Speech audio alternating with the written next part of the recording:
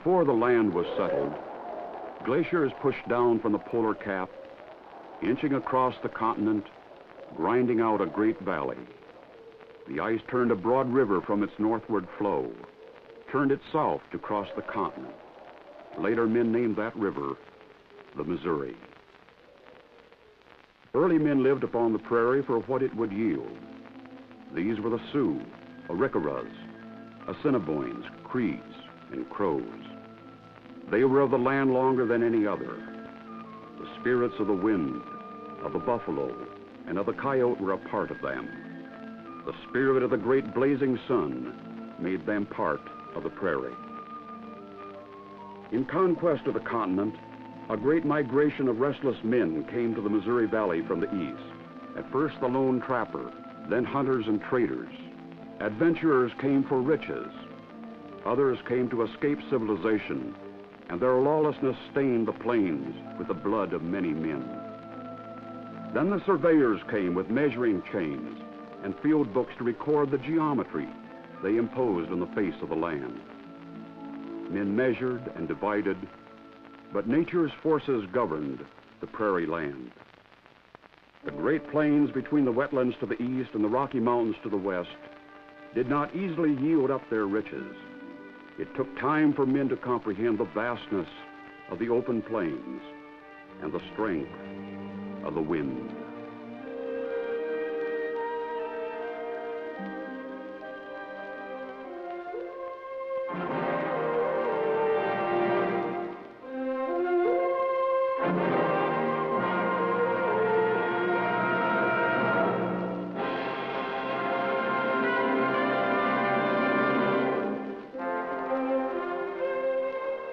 The settlers came with dreams.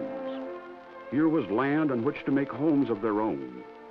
They came as cattlemen, sheep herders, sod busters. They were the settlers. The Great Plains became theirs with their signature upon a claim, with their sweat and their lives. Some built homes of prairie sod.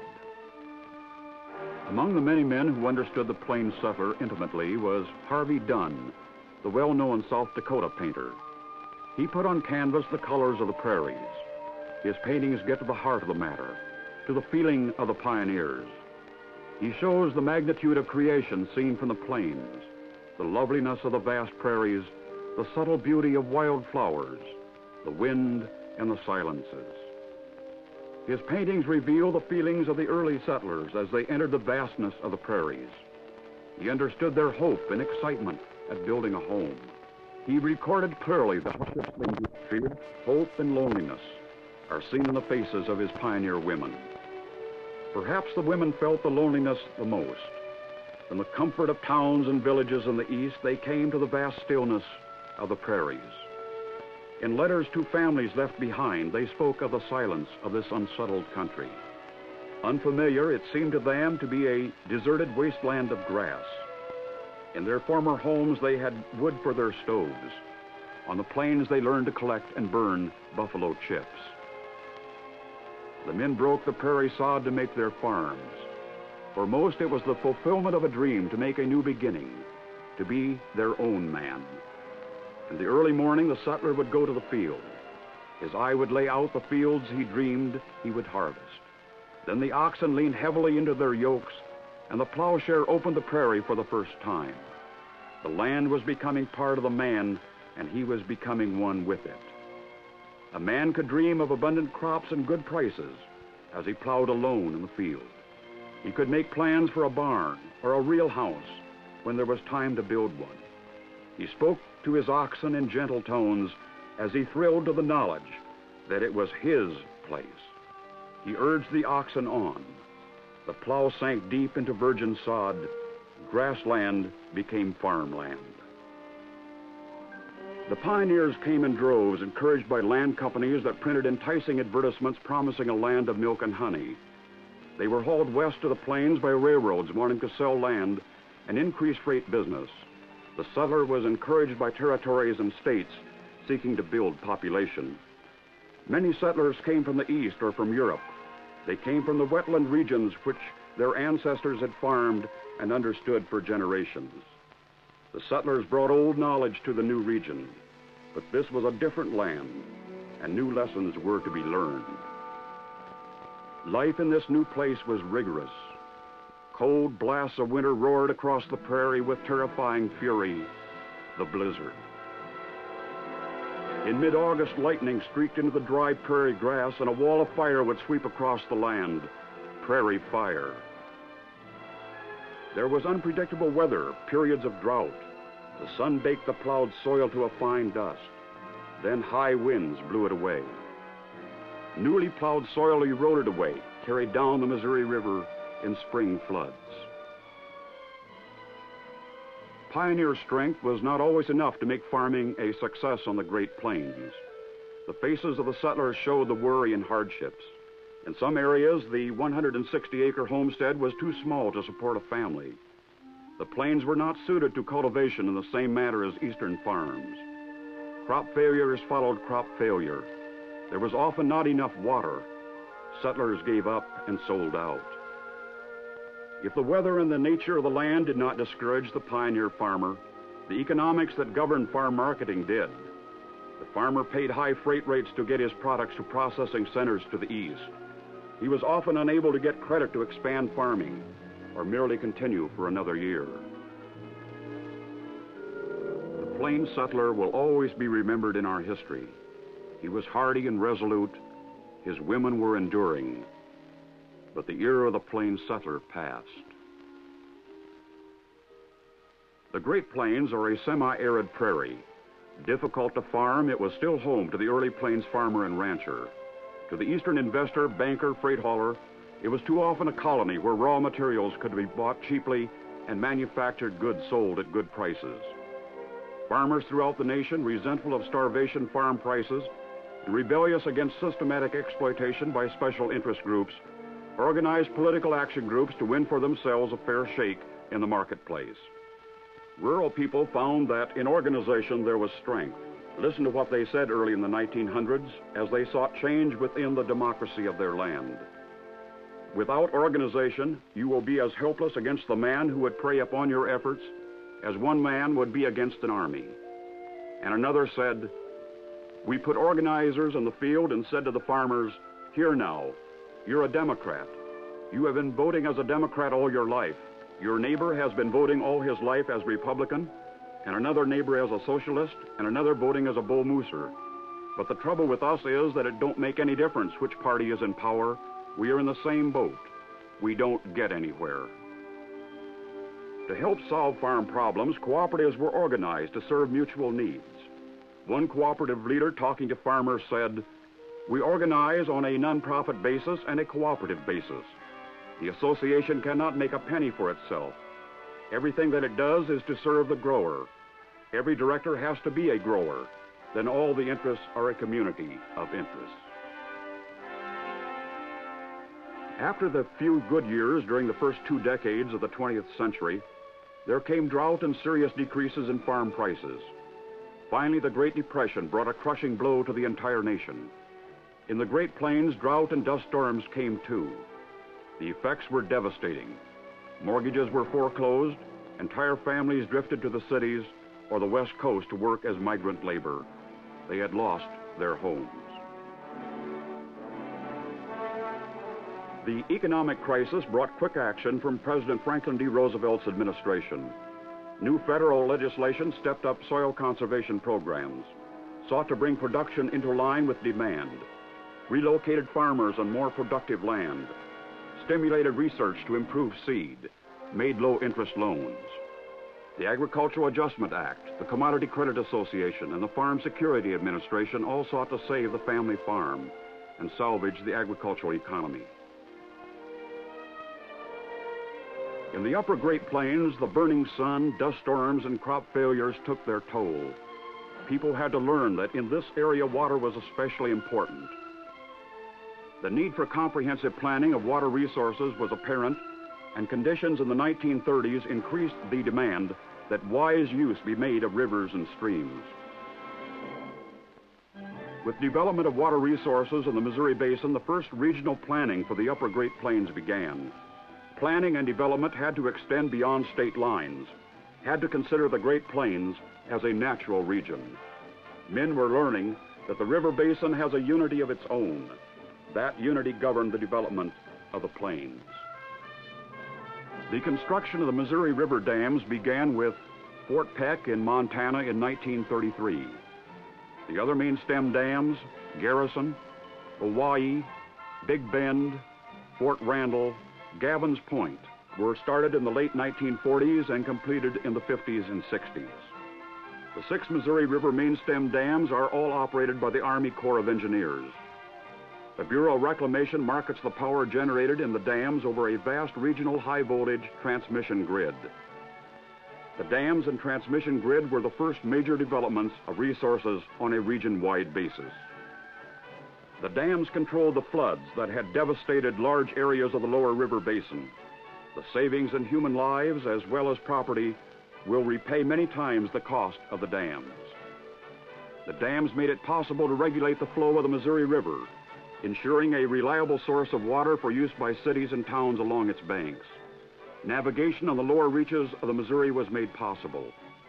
Vast reservoirs behind the dams were partly dedicated to irrigation projects planned for the future. Garrison Diversion in North Dakota and the Hawaii Irrigation Project in South Dakota, both authorized by Congress.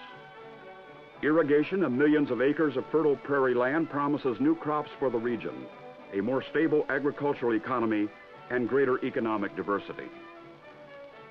The great reservoirs of the Missouri also provided increased recreation for the people of the region. Easy water access to rugged and remote areas of scenic beauty was made possible, and the propagation of waterfowl benefited greatly. The power production for the dams is the cash register of the Missouri River project. For example, over 80% of the cost of the irrigation is paid from power revenues. But most important for the development of the upper Great Plains was the availability of low-cost power. Low-cost electricity opened a new era for agriculture on the Great Plains. The blessings of electricity had been enjoyed by farmers in more densely settled parts of the country 10 years before rural people in the Great Plains were able to put aside their coal oil lamps and lanterns. Because the prairie was sparsely settled, the private companies would not provide electric service to people who lived in remote areas. There was no profit in it. The Rural Electrification Act of 1936 set up the low-cost financing required to get electricity to rural people. Loans at low interest rates were offered to consumer-owned cooperatives so that people themselves could build lines and deliver electricity to their farms and homes at prices they could afford. Farm leaders went down the country roads from farm to farm to collect the $5 membership fee to get their local rural electric cooperative going. The members held meetings to elect directors to run the cooperatives. Trained people were hired to manage their cooperatives.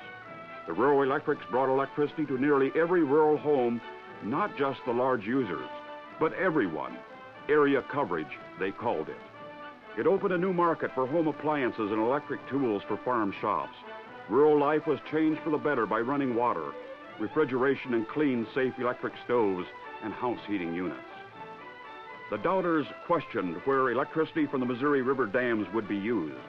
But the Plains farmers' need for low-cost electric power to run machines and tools, as well as household appliances, made rural power requirements increase by leaps and bounds, doubling every 8 to 10 years. So great was the demand for low-cost electricity that by the late 50s, the Bureau of Reclamation said that it was going to run short of power. In the early 60s, a deadline was set, and the Secretary of the Interior told the cooperatives to find new, additional sources of power by 1965. Energy from the prehistoric past lies in vast quantities under the sod of the Great Plains. The region was once a marsh-covered, subtropical expanse where prehistoric monsters roamed huge primeval forests. After millions of years, the carboniferous materials became a soft coal we know as lignite. By burning underground lignite veins were considered to be of the spirit world and avoided by the Plains Indian. Meriwether Lewis of the Lewis and Clark expedition noted along the Missouri River layers of the brownish substance that burned. Old tunnel mines attest to pioneer knowledge of this fuel. Many people living today remember vividly the pungent odor of lignite burning in their coal stoves, and they also remember the constant job removing clinkers and carrying ashes. But this fuel was not used in large amounts, and there was no industrial use of it for a long period. Small, local electric generating plants used lignite. Some of it was shipped to Minnesota for use in relatively small quantities. The first large-scale use of this valuable resource was made because of a region-wide effort by rural electric people. To solve their needs for more low-cost power once the dams on the Missouri River could no longer supply the additional amounts, rural electric cooperatives made extensive engineering studies on the use of lignite to produce low-cost power.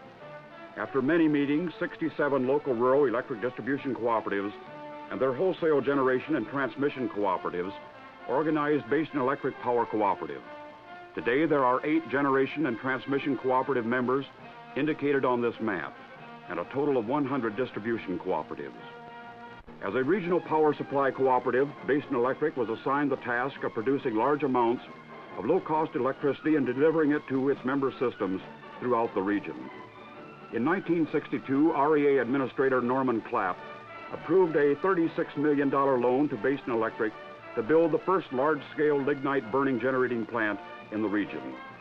In June 1963, under the flags of 8 states to which the power from this new plant would flow, national and regional leaders broke ground for Basin Electric's Leland Olds Power Station near Stanton, North Dakota, named after the former chairman of the Federal Power Commission who devoted his life to protecting consumers' interests.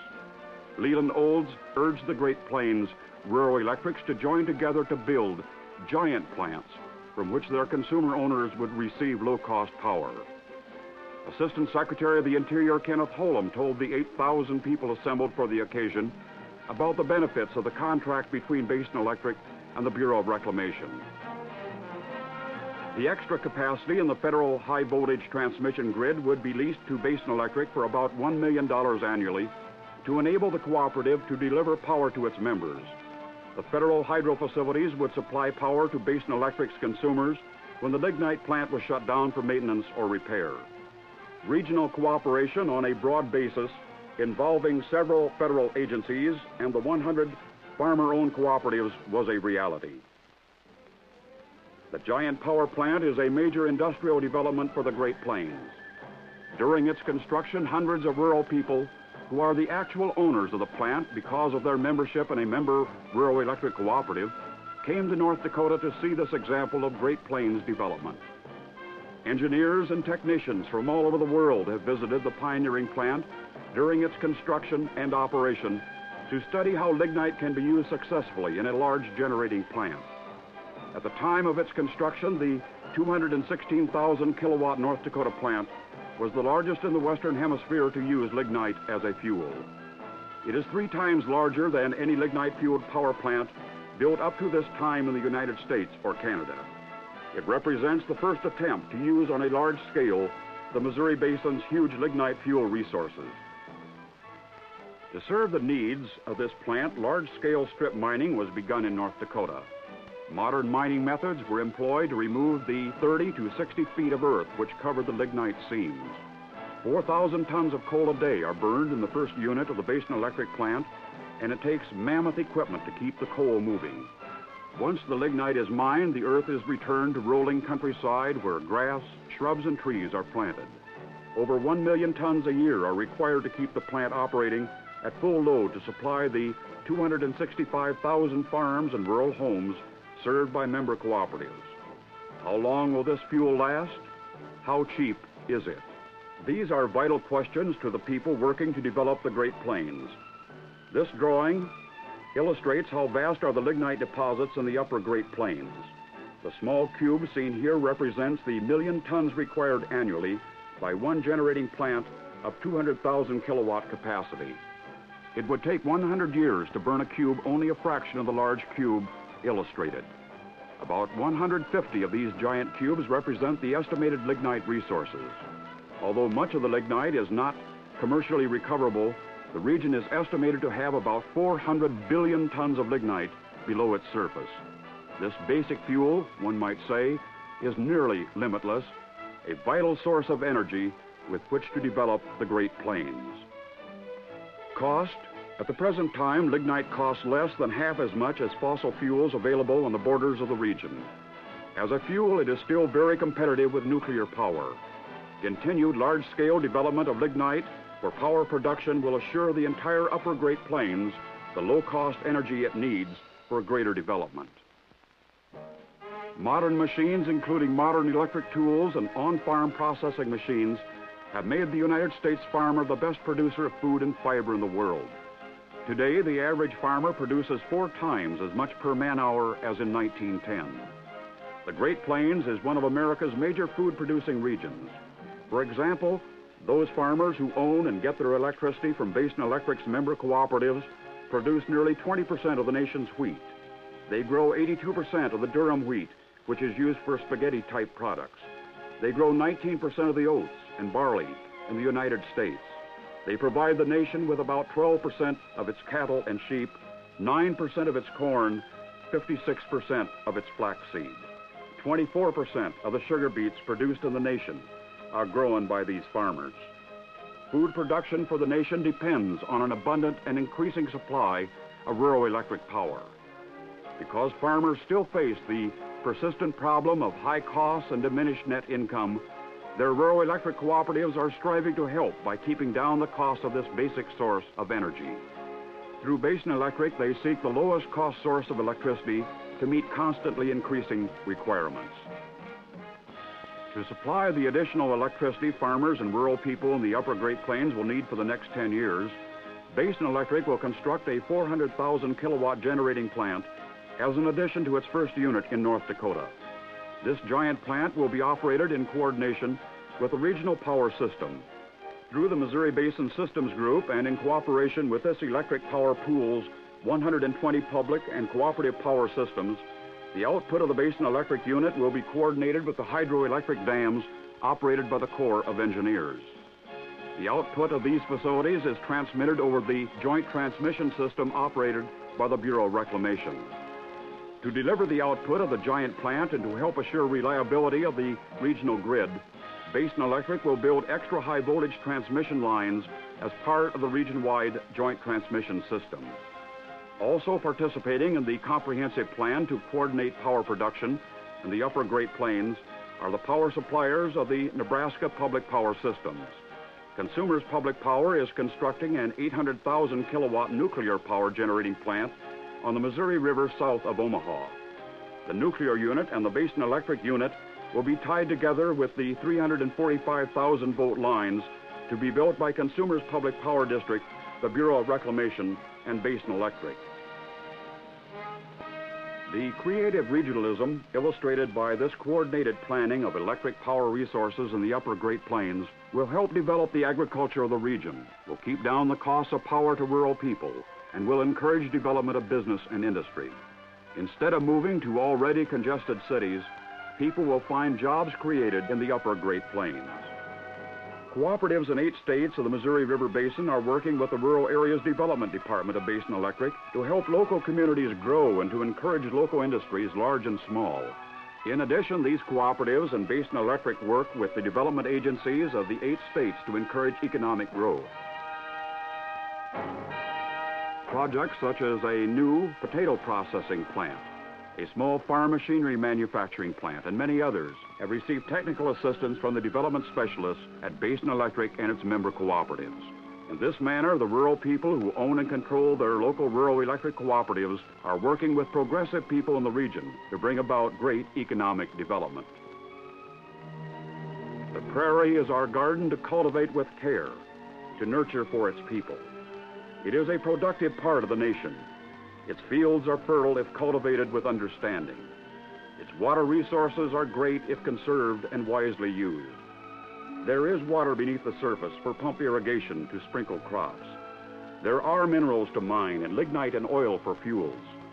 There are educated, hard-working people. Cooperation among all segments of the population can make this region economically strong and progressive. Low-cost power is essential for development of the Great Plains, whether in agriculture, small business, or industry. The rural electric cooperatives are pledged to providing this vital energy to their member consumers. They are dedicated to helping develop this region, to cultivating this prairie, which is our garden.